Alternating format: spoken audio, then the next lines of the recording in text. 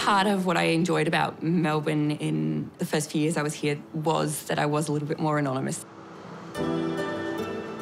I've got away with not being recognised as much and just being part of the crowd because people just don't expect you there.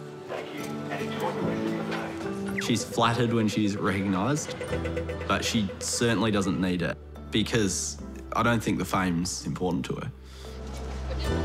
It is a little scary sometimes. Someone can still go, oh yeah, aren't you that girl on that pink boat?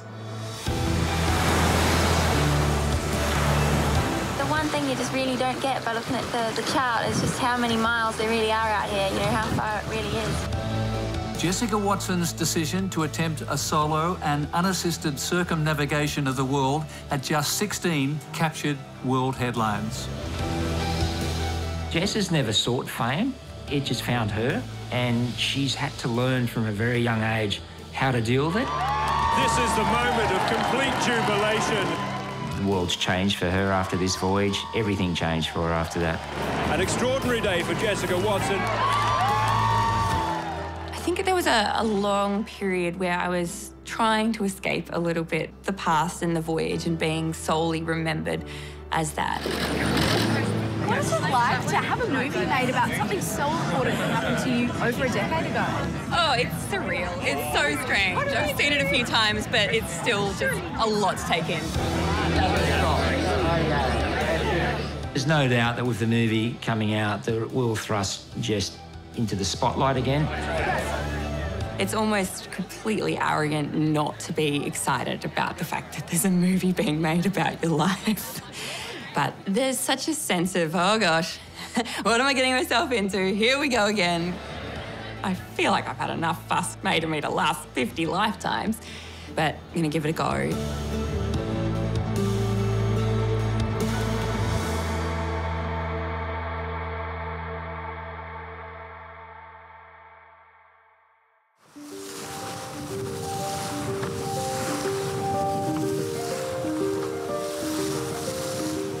Being on the water and the ocean, it's just so much a part of me, and I've lent on it and used it kind of really, really heavily. Being on it or near it is just the only way, I suppose, to just really feel okay. It's been a really difficult period for Jess. It's been really hard to watch, actually. She's coping as best as she can under very, very difficult circumstances. In those really, really tough moments, it was leaning on the people closest to me that were really holding me up. Cam was Jess's partner of 10 years. Cam and Jess raced as part of the crew on PP1, which is a racing yacht sailing out of Sandringham Yacht Club in Port Phillip. So one go main, hold angle, and on the breeze now. About a year and a half ago, Jess lost Cam in a really unexpected way. Cam had a stroke. I had no idea that something like that would happen to someone at 29 years of age. Go hard downwind, all the way downwind. I had no idea what the depths of pain and grief could be like, and how bad that could be. There you go, hold that. Jessica's managed to tap into an inner strength, and I think a lot of those mechanisms have come from her around the world voyage, which taught her how to overcome adversity. She's always managed to find a way to navigate through the difficult times in her life.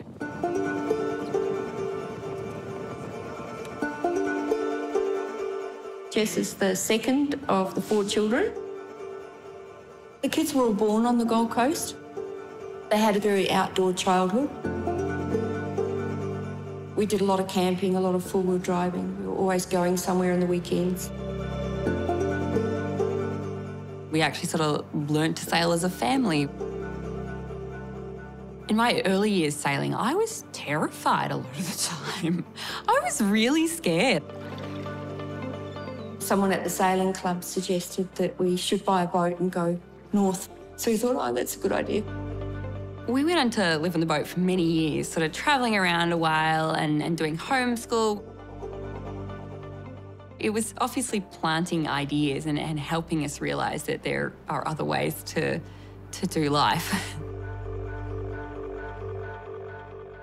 Jess's dyslexia was a problem for her schooling, but I didn't want that to define her either. You know, that I wanted other things in her life that she was good at. And I read her a lot of books. And it was one particular book, Jessie Martin's story, Lionheart, that really did all the damage. So Jessie sailed solo, non-stop and unassisted around the world as an 18-year-old. Man, this swell is awesome, you know, it's just huge. It's really fun, actually.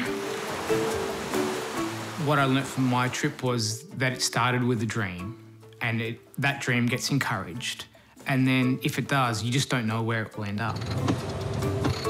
He was relatable for me, and that just gave me this connection between, he's a normal guy, he did that, I'm normal, maybe I could do something like that.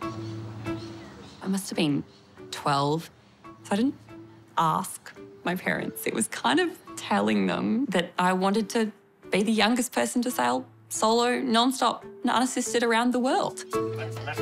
She must have been bloody brave to put that out there, you know. But, you know, over the next year when she started putting stuff in place, you know, like, this is serious.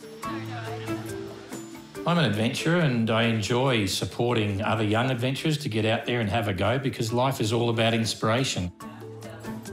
We had a fantastic conversation and I really detected something very special, that she was not your typical 15-year-old, but very focused, very determined and very real.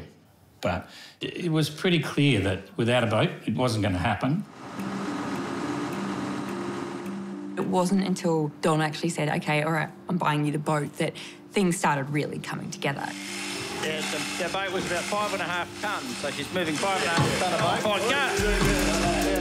I met Jess, this little skinny 15-year-old girl, about 5 foot nothing, but was going to sail around the world in a pink boat, and immediately I was like everybody else, thinking, what? That's just crazy.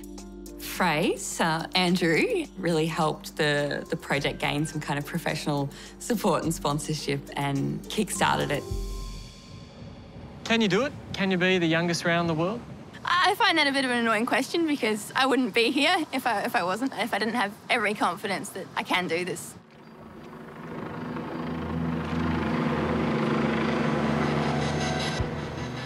Everything was looking pretty good. The boat was prepared and Jessica set out on her first sea trial down to Sydney. Love you. Go back for lunch. Yeah. So the first night out to sea, I went to get some sleep. There should have been alarms that would have alerted me to ships nearby. They didn't go off. It was a whole series of things that went wrong. You know, the movie shows this sort of slightly simplified version of events where I forgot to set an alarm, which is, you know, there was definitely some user error on my behalf. I woke up to the horrendous noise of being scraped down the side of a ship.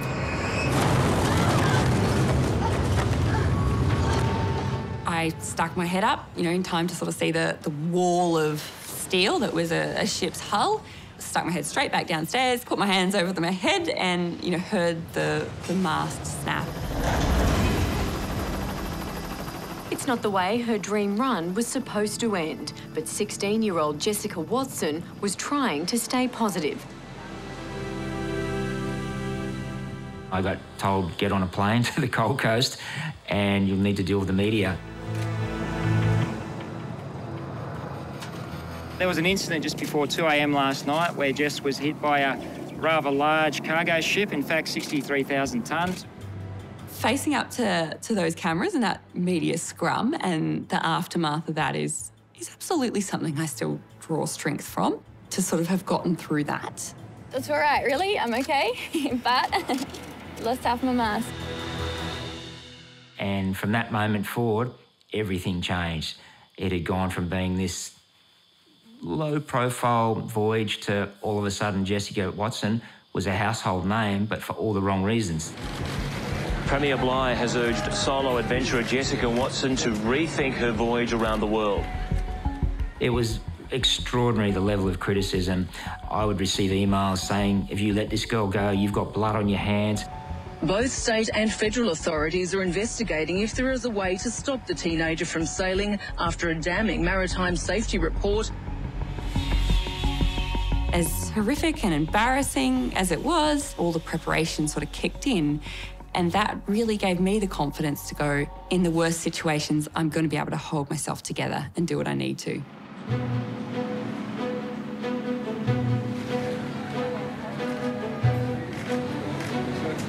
See you later. Have a lovely time. Don't forget to enjoy it.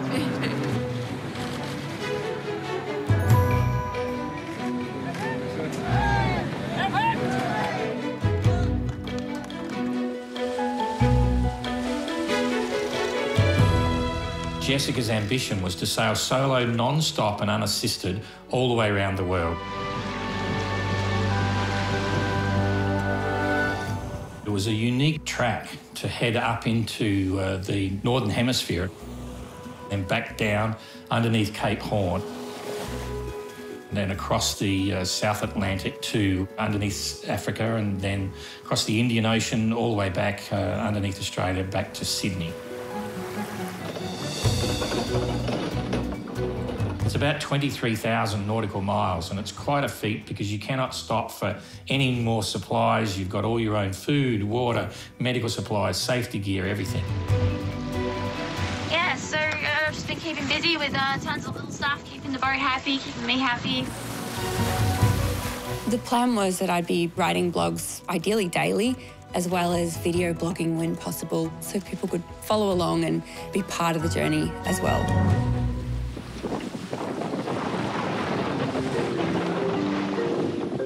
The first leg was pretty beautiful sailing through the Pacific, so through the tropics. Sailing along really slowly, not much going on. Just that sense of how beautiful it is to be under the power of sail and alone in that environment. Just lots of blue water out there, so it's pretty cool. She checked in twice a day on the satellite phone, so usually a morning and night. It's my first time crossing the equator, so it's traditional to have a dump in the salt water as you go across. Here goes.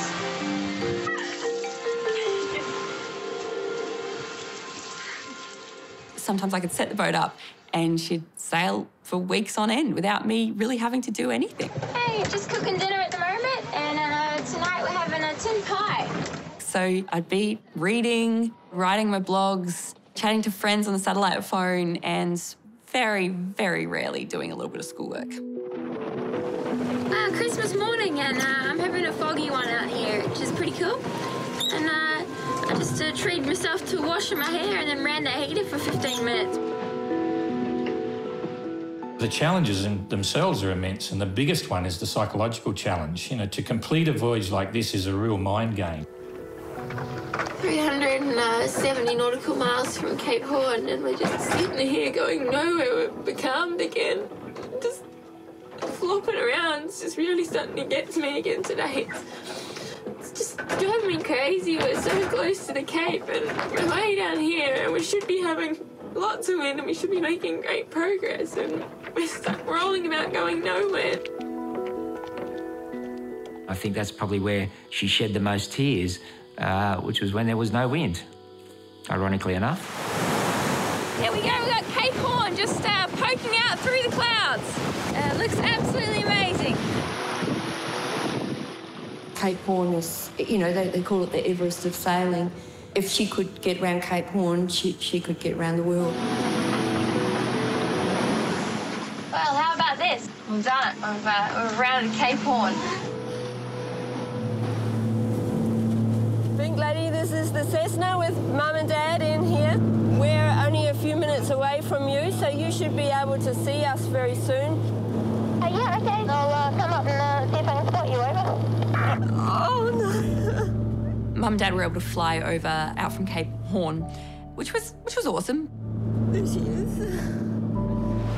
Here we go again, nice and close. Wow, you can hear the engines. It was all and everything that I ever thought it was, because it really impressed upon you how small that boat is in that bloody huge ocean. Bye, Jessie. Love you heaps. I love you, Dad. Have a good trip back. Go back. See you, darling.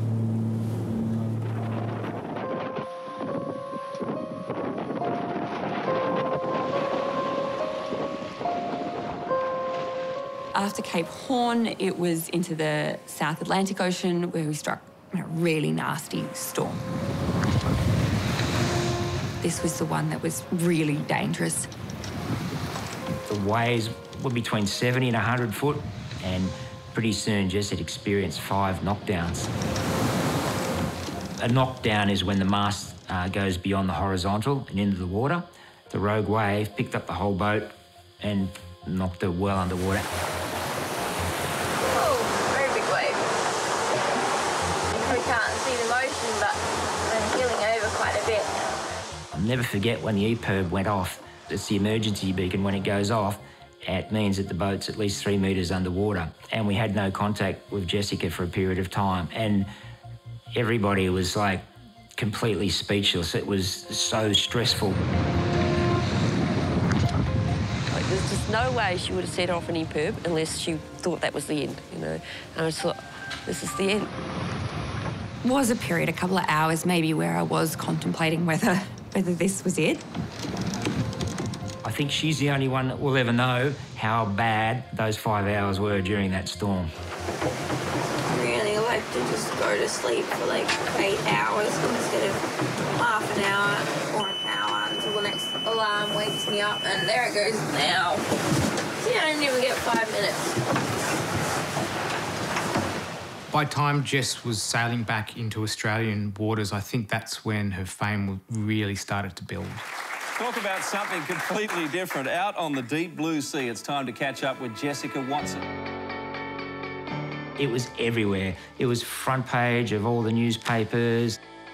And all of a sudden we started to realise, wow, this thing is going to be huge. God, I'm going to miss it so much out here. It's just so beautiful and it's so simple. It's just... lovely. From Sydney to Sydney, via the world, the teenage girl in her little pink boat has made it. She'd sailed almost 24,000 miles for 7 months, across some of the most treacherous oceans on the planet, sailing back into Sydney to an incredible homecoming. Ladies and gentlemen, welcome Jessica Watson home. Jessica was only 16, 3 days before her 17th birthday. She did what she promised to do. Her life has changed forever by her achievement. I don't think people realise how overwhelming it was, because after a long period away from land, everything feels close, and the sensations and the smells and the noises and the colours, all of these things are really, really vivid and overwhelming.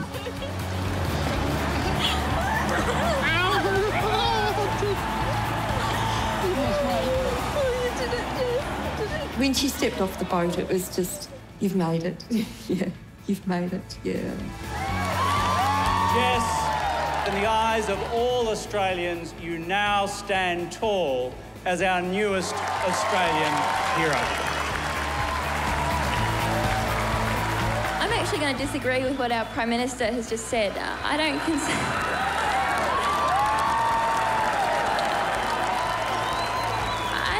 myself a hero. I'm an ordinary girl who believed in her dream. You don't have to be someone special or anything special to achieve something amazing. You've just got to have a dream, believe in it, and work hard.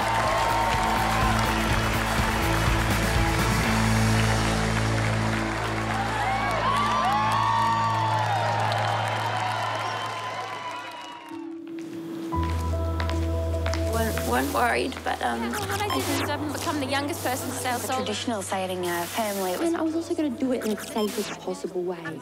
The couple of years after the voyage were just crazy. So many amazing, exciting things. Ich spürte erst am nächsten Tag, dass das ziemlich unheimlich gewesen. She had no choice but to grow up very quickly.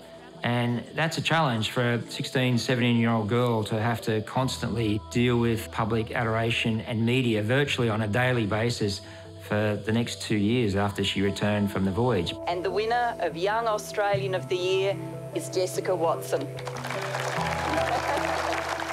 Very soon afterwards, the book I wrote about the voyage was published, so that led to book tours around the world. I got involved with the United Nations World Food Programme and Dancing with the Stars. There's something that I maybe shouldn't have done, because I'm certainly not a natural dancer. It didn't take long for Jess to ring me up and say, I'm doing another project. And I said, oh, here we go. What's this one? Jessica Watson is heading back to the ocean as skipper of the youngest crew ever to compete in the Sydney to Hobart yacht race. All right, guys, you ready for a hoist? That's where she met Cam. So far, those on board say Jessica isn't too bossy. She doesn't yell at me like other skippers, so, no, it's good. Cam was one of the people that was told, he'd be great, has great experience. And the first time I talked to him, I just remember thinking, maybe not. There was definitely a little bit, oh, who's this? He thinks he's all right. And of course, the first time I met him, I was just needing to pretend that I wasn't totally like, wow, who is this? And trying to play it cool. But there was something special there right from the start. Boats continue to pour into Hobart. We came second in our division in that race, a result that we were really proud of. Around the world sailor Jessica Watson and her teenage crew arrived to a big reception. Cam and Jess had become very, very close. And when things became romantic, I don't think anyone was surprised. Cam and Jess were together for 10 years from 2011. They love to take the Cape 31 just out on Port Phillip and sail that around together. And they plan to do that kind of thing forever. I think I realised how much I also really enjoyed being able to just slip into the role of Cam's girlfriend, because it was a way to kind of step away from everything else and maybe almost hide behind him a little bit too, and I really enjoyed that. Jess moving to Melbourne, being with Cam, was virtually the start of a new normal life. And she's worked really hard to get to where she is now. She's done an MBA, she's got a good career path now. Oh, this is a beautiful space. So these days I'm a manager in Deloitte's human capital consulting team. So that's essentially management consulting. Been a good week? Big go live, pretty smooth? Being dyslexic probably made me more determined and learn to have to kind of work around or overcome challenges. But I think there's something in there about just that sort of slightly different way of thinking. Your projects are a lot shorter these days, aren't they, Jenny? They are. Yeah. Occasionally I get someone who's just so confused about what that sailor girl is doing in this office, in this really corporate environment. It's the sort of story movies are made of. Now Jessica Watson's is destined for the big screen.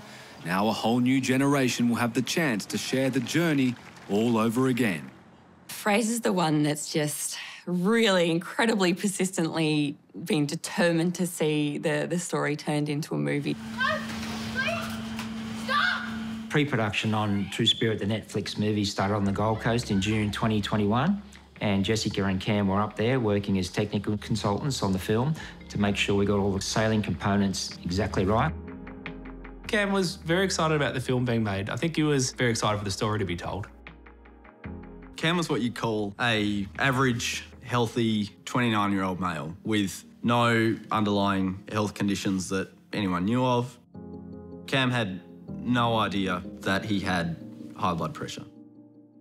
Completely out of the blue, he started feeling really unwell all of a sudden, and symptoms that obviously we quite quickly worked out that were symptoms of a stroke. Took him straight to hospital. And the first advice was that it was a minor bleed, actually, in the brain, but it's going to be okay.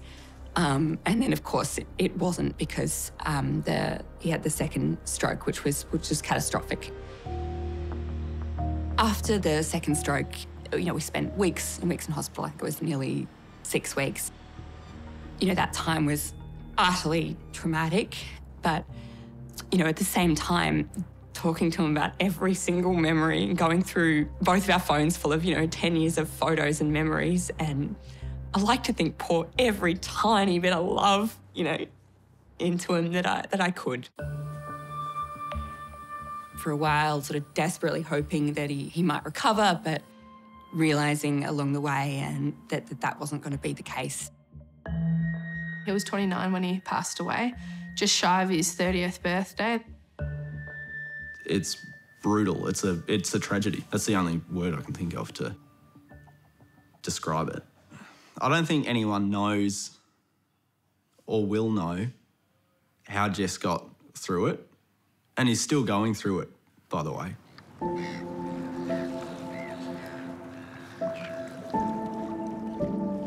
I think it took a long time to really sink in.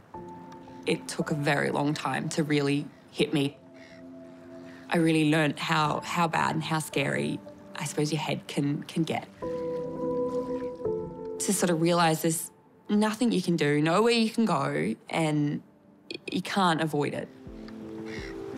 I thought I'd been through some pretty intense things and faced a lot, but I was completely sort of cocooned in all this amazing support. But at the same time, I was definitely really, really struggling and not wanting to be here without Cam, really. It's that simple. It's just so bad that you want the pain to stop. Yeah. I've certainly learned with grief, tell people what you need. Don't leave them to guess. She did all the right things and she got help, and the crew of PP1 have definitely gotten around her and supported her. Since Cam's passed away, the one thing that I was always sure of is that he would always want us to keep sailing. I suppose if you wanted to kind of design the perfect sort of way to cope with grief, this would probably be it. Out in the salt water, out in the wind and waves. Going sailing almost feels like a way of celebrating him. It just feels like really doing something right by Cam. I don't really know what the future holds beyond doing things that feel purposeful and meaningful, and that's doing as much as I can for organisations like the Stroke Foundation, helping people remember to check their blood pressure. I really, really feel so motivated and excited about those things. Hey, hello. Look at you. Nice pink shirt. Yeah. There you go. Good. Ready to roll? Ready as we'll ever be. With the film coming out now, it was the last thing I think on her mind to be talking publicly again. You are on the grief journey. No, it's 1.5 years now, and of course all of this has so many layers of emotion, and it's absolutely honouring Cam to sort of try and enjoy this as much as possible. Look at me, I'm the one that's crying. I'm keeping the makeup intact for now, but that's coming later, no doubt. It's odd, but maybe I don't have the energy to be awkward about being in the spotlight. It just sort of is what it is at this point. Perfect, cool. Hands ready to this camera. Ready, 3, 2, 1. Great, cool, keep smiling. I'm having fun with this, and that's obviously something that I've learned to such an extent, since Cam's passing. And he wanted me to have fun with this. Oh, it's just the best. You get to have all the fun and all the trouble without any of the responsibilities. So have fun. I'm 29, and I suppose I just have this sense of having lived a lot of absolute, terrible, things and so much pain, but also, there's so much that's extraordinary and, yeah, a lot. Do you want to have a quieter life? No, I don't think so. No. I suppose I hope that I keep throwing myself into it.